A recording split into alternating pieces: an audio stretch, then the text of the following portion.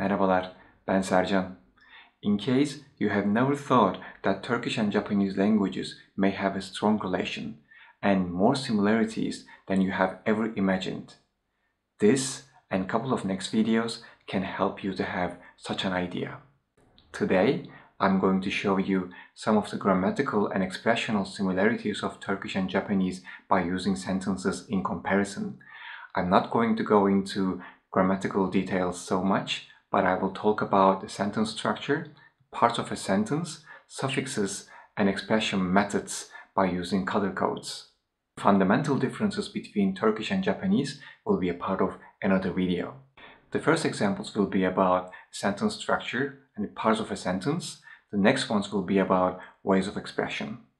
Before we begin, it is important to mention that those of you who speak Turkish or Japanese will definitely understand these similarities deeper and better. But I hope that the color codes and brief explanations will enable everyone to get the idea. Since English sentence structure is very different from Turkish and Japanese, it is definitely not possible to reflect every word in the English translation with color codes. Therefore, I have strived to do as much as possible. To make everything a little bit more clear, generally speaking, in Turkish and Japanese, the verb is at the end of the sentence, and many grammatical concepts are achieved by suffixes. In addition to that, the tenses are formed by certain suffixes after the verb stem. However, the details of those will be a part of one of the next videos. Now, let's get started. The first example will be a basic sentence. This book is red. This book is red. Before we continue, I would like to mention that we have the English sentence in the first line, the Turkish sentence in the second line, and the Japanese sentence in the third, fourth, and the fifth line. I have used kanji in the third sentence wherever possible, while I have written the kanji in hiragana alphabet in the fourth sentence. The fifth sentence is the reading of the third and the fourth sentence. Since there is a formal and informal way of conjugation of the verbs in Japanese, I have mostly used the formal form in this video. Now, let's go back to our sentence. This book is red. In Turkish, bu kitap kırmızıdır. Bu kitap kırmızıdır. In Japanese, konohon wa akai desu. Konohon wa akai desu. As you can see from the colors, I do not really need to say anything, but I would like to give an information about the part which is written in white color. Wa particle is called the topic particle in Japanese. It basically declares that what is before this particle is what we are going to talk about in this sentence. This does not exist in Turkish. However, in Turkish, we make the same thing by either using a comma or waiting a little after the topic. Now, let's continue with our next sentence. I go to school every day. I go to school every day. In Turkish, ben her gün okula giderim. Ben her gün okula giderim. In Japanese, watashi wa mainichi gakkou ni ikimasu. Watashi wa mainichi gakkou ni ikimasu. As you see, the parts of the sentences of Turkish and Japanese are in the same order. Basic sentence structure of Japanese and Turkish is subject plus object plus verb. As I have previously mentioned, tenses are formed by using suffixes that are added to the stem of the verb. I would also like to emphasize that in both languages, it is also possible to change the order of the parts of the sentence. So, this sentence can also be written like this. Now, let's continue with our next example. He spoke with me yesterday. He spoke with me yesterday. In Turkish, o dün benimle konuştu. O dün benimle konuştu. In Japanese, kare wa kino watashi to hanashimashita. Kare wa kino watashi to hanashimashita. Once again, we see that the parts of the sentence are in the same order. By the way, in Japanese, there is no space between the words. This sentence is actually written like this. Since I'm trying to show the similarities, I have separated the words from one another as much as possible. Now, let's continue with our next example. I will meet my friend who is waiting in front of the building. I will meet my friend who is waiting in front of the building. In Turkish, ben binanın önünde beklemekte olan arkadaşım ile buluşacağım. Ben binanın önünde beklemekte olan arkadaşım ile buluşacağım. In Japanese, watashi wa tatemono no mae de matte iru tomodachi ni aimasu. Watashi wa tatemono no mae de matte iru tomodachi ni aimasu. Here we see a more complex sentence. As you can observe, the order of the parts of the sentences, the suffixes, and as well as the compounds are constructed in a very similar way in Turkish and Japanese. I would like to point out something here for those who have some Japanese grammatical knowledge. In the Japanese sentence, matte iru, which is the translation of beklemekte olan in Turkish, is the present continuous conjugation of the verb to wait, and this tense is constructed by using so-called te form of the verb in Japanese. This actually means to be in the status of waiting, exactly as in beklemekte olan in the Turkish sentence. That is why this form is represented as continuous form of the verb in both languages. As those of you who speak Japanese would know very well, the infinitive form of this verb is matsu, and the te form of it is matte, as it is seen in this sentence. A similarity that could be considered as very interesting is that, as you can see in the Turkish sentence, the verb beklemek, which is to wait, receives te suffix at the end of it, which is very similar to Japanese. This suffix can also be ta, depending on the vowel harmony in Turkish. This will be explained in more details in the next videos. This sentence can also be said as ben binanın önünde bekleyen arkadaşım ile buluşacağım in Turkish, and both sentences mean the same. The next sentence will be a question. Shall we read that book together today? Shall we read that book together today? In Turkish, biz bugün beraber şu kitabı okuyacak mıyız? Biz bugün beraber şu kitabı okuyacak mıyız? In Japanese, watashi tachi wa ki o issho ni sono hon o yomimasu ka? Watashi tachi wa ki o issho ni sono hon o yomimasu ka?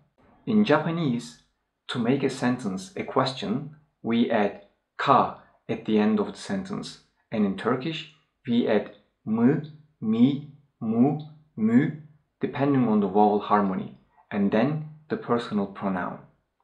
In these type of sentences, ka in Japanese comes after the verb stem and tense suffixes as in Turkish.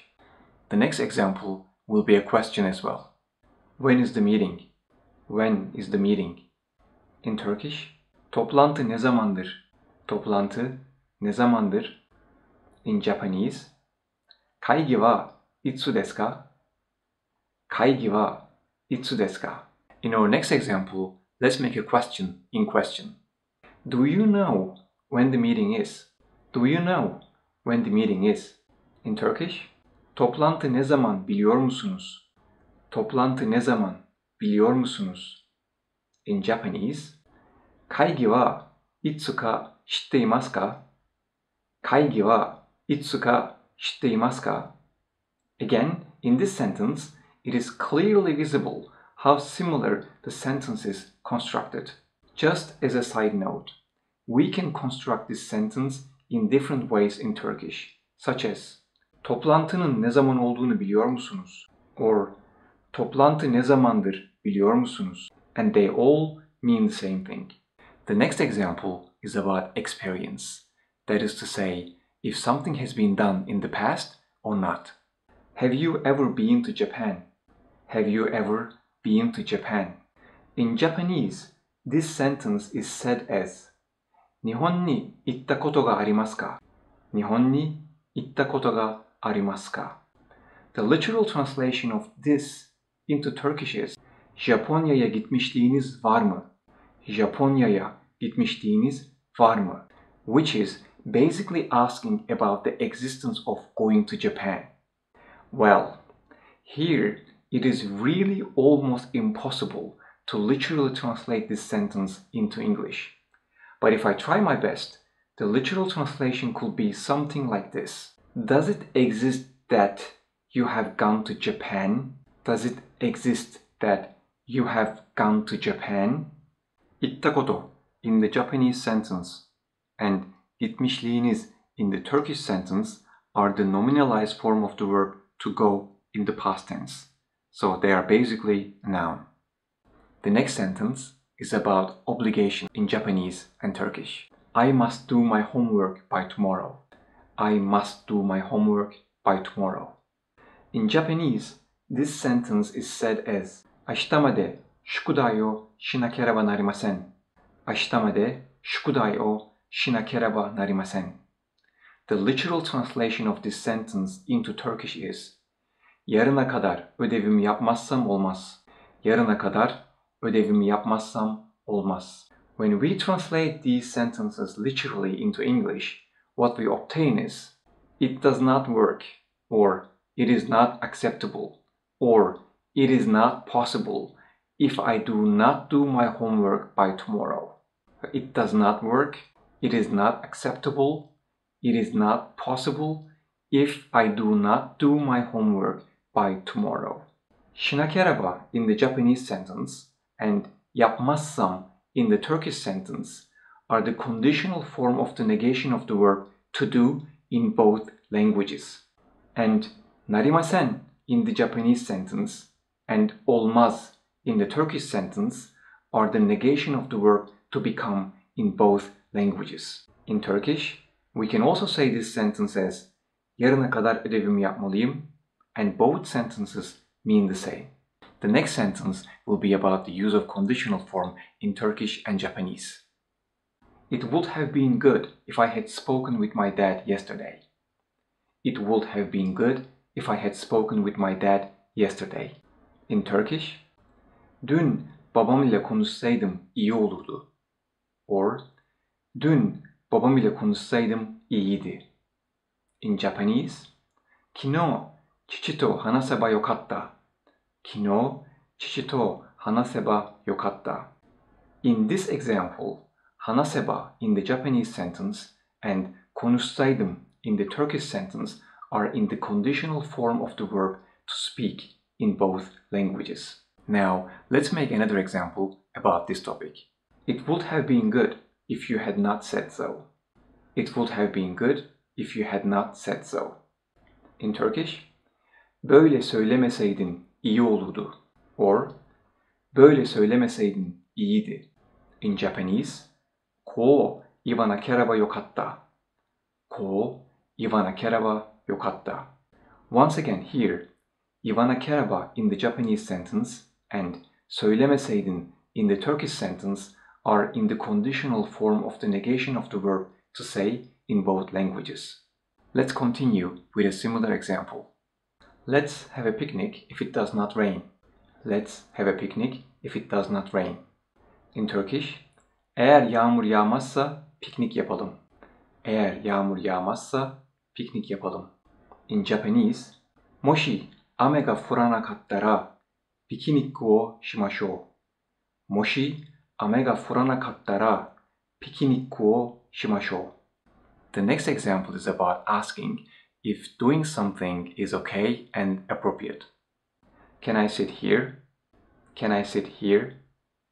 This sentence is said in Japanese as ここに座ってもいいですか? ここに座ってもいいですか? The literal translation of this sentence into Turkish is Buraya otursam da uygun mudur? Or Buraya otursam da iyi olur mu? Or Buraya otursam da olur mu? And if we translate these sentences literally in English, we obtain, is it okay? Is it good? Is it appropriate if I sit here? Is it okay? Is it good? Is it appropriate if I sit here? By the way, "i," which you see in the Japanese sentence, has the same meaning with "i" that you see in the Turkish sentence, and their pronunciation is almost the same. In the next sentence, we will see how to express what someone else has said. The company president is saying that he does not have time today. The company president is saying that he does not have time today. In Turkish, şirketin yöneticisi bugün vaktim yok diye söylüyor. Şirketin yöneticisi bugün vaktim yok diye söylüyor. In Japanese, 社長は今日時間がないと言っています。社長は今日時間がないと言っています。We can say this sentence in different ways in Turkish, such as şirketin yöneticisi bugün vakti olmadığını söylüyor. And şirketin yöneticisi bugün vaktim yok diyor. And all of them mean the same. In our next sentence, we will see the use of to, also, as well in Japanese and Turkish. The future will come one day as well. The future will come one day as well. In Turkish, gelecek de bir gün gelecek. Gelecek de bir gün gelecek. In Japanese, 未来もいつか来ます。未来もいつか来ます。Mo particle has the same function in this sentence as de in the Turkish one. As mentioned earlier, they both mean to, also, as well. Now, let's make another example in which mo particle is used. Please come tomorrow, even if we speak today or not. Please come tomorrow, even if we speak today or not. In Turkish, biz bugün konuşsak da, konuşmasak da yarın gel lütfen. Biz bugün konuşsak da, konuşmasak da yarın gel lütfen. In Japanese, 私たちは今日話しても、話さなくても明日来てください。私たちは今日話しても、話さなくても明日来てください。Again, in this sentence, it is very easy to see how similar the sentence structure is between Turkish and Japanese. Now, let's make another similar example. No matter how much I read, I understand nothing. No matter how much I read, I understand nothing. In Turkish, ne kadar okusam da hiçbir şey anlamıyorum. Ne kadar okusam da hiçbir şey anlamıyorum.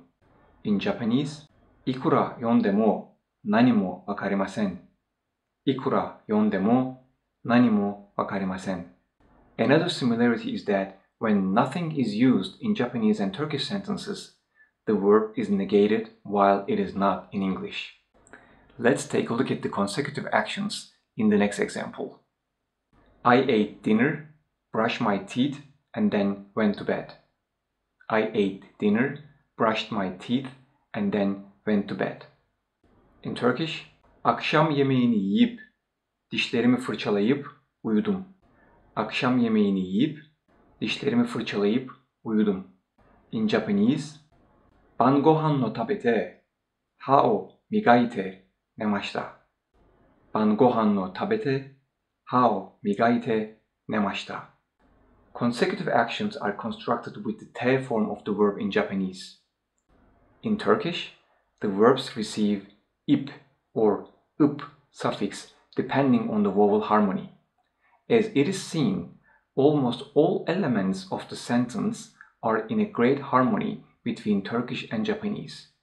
In our next example, we will see how to tell an opinion. I think that this movie is very interesting. I think that this movie is very interesting. In Turkish, bu film çok ilginç diye düşünüyorum.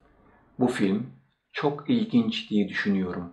In Japanese, この映画はとても面白いと思っています。この映画はとても面白いと思っています。This sentence can also be said like this in Turkish. Bu filmin çok ilginç olduğunu düşünüyorum. And it means exactly the same. Our next sentence is about making a conclusion upon observations. The dinner looks delicious. The dinner looks delicious. In Turkish, akşam yemeği lezzetli gibidir. Or, akşam yemeği lezzetli gibi görünüyor. In Japanese, Ban gohan wa oishishou desu. Ban gohan wa oishishou desu. Let's make another example about this. It seems like my mom is going to work early today. It seems like my mom is going to work early today. In Turkish, annem bugün işe erken gidecek gibidir. Or, annem bugün işe erken gidecek gibi görünüyor. In Japanese, haha wa kyo shigoto ni hayaku ikisou desu. Haha wa kyo shigoto ni hayaku ikisou desu. Again, in this sentence, it is very clear to see the harmony between the Japanese and Turkish sentences. Let's make a similar example. I was like I was going to cry. Or, I was about to cry. In Turkish, ağlayacak gibi oldum. Ağlayacak gibi oldum. In Japanese, nakisou ni narimashita. Nakisou ni narimashita. The next example is about to say something that you have heard. I have heard that it will snow tomorrow. I have heard that it will snow tomorrow. In Turkish, yarın kar yağacakmış. Yarın kar yağacakmış. In Japanese, ashita yuki ga furusou desu. Ashita yuki ga furusou desu. In Turkish, this form is represented as a tense, while it is not in Japanese. However, their function is just the same. By using this form, we talk about something that we have not seen, but we have heard or learned from someone else, and from whom we have heard is not really important. Let's make another example about this, but this time we're going to use another suffix in Japanese that has the same functionality. I have heard that Tom will not come to school tomorrow. I have heard that Tom will not come to school tomorrow. In Turkish, Tom yarın okula gelmeyecekmiş. Tom yarın okula gelmeyecekmiş. In Japanese, Tomu wa ashita gakkou ni konai rashi. Tomu wa ashita gakkou ni konai rashi. In this example, we have used rashi instead of so, and we obtained the same meaning. And the harmony among the parts of the sentences is again very clear. The next example is about to utter a hope. I hope it doesn't rain tomorrow. I hope it does not rain tomorrow. In Japanese, this sentence is said as ashita ame ga furanai to ii desu. Ashita ame ga furanai to ii desu. The literal translation of this into Turkish is yarın yağmur yağmazsa iyidir. Or yarın yağmur yağmazsa iyi olur. When we translate these sentences literally into English, what we obtain is it will be good if it does not rain tomorrow. It will be good if it does not rain tomorrow. We can say this sentence as umarım yarın yağmur yağmaz as well in Turkish, and this could be the literal translation of I hope it does not rain tomorrow. The next sentence is from the news. I have seen it while reading and I wanted to use it for this video. Here, you see the literal translation of this Japanese sentence into Turkish and English as much as possible. What I would like to point out is to see how similar the sentence structure between Turkish and Japanese, just with the help of the color codes. As we are coming to the end of this video, I would like to talk about a verb which took my attention so much when I first saw it in Japanese. This verb is to obtain. As mentioned, the verb is to obtain. In Turkish, elde etmek, and in Japanese, teni ireru. When we take a look at the verb in Japanese, the meaning of the kanji, which I have written in blue, is hand. Exactly as in Turkish. El means hand. Ireru, which I have written in red in Japanese, means to put in, like putting something into a drawer. In short, the literal translation of the verb in Japanese is to put something in the hand. In Turkish, the literal translation of elde etmek is to have something in the hand. These both verbs mean the same and they are expressed almost in the exact same way. And that is, to me, remarkable. And it is definitely possible to show such examples. We have come to the end of today's video. I would like to thank you so much for your time, and I hope that you found this video interesting. The similarities that have been shown only in this video could indicate that Turkish and Japanese may have even closer relationship than what is considered today. That is why Turkish-speaking people can learn how to speak Japanese very quickly. If you are one of those who speak Japanese, I invite you to learn Turkish and experience by yourself how similar these two languages are. And if you are one of those who speak Turkish, I invite you to learn Japanese. This channel will host 2 language classes in the future: Japanese for Turkish-speaking people and Turkish for English-speaking people. To benefit from these similarities between Turkish and Japanese, it could even be helpful to teach Japanese in Turkish schools and Turkish in Japanese schools to make the learning process of a foreign language less challenging. I hope to see you in the next videos with new examples. Görüşmek üzere, saygılar.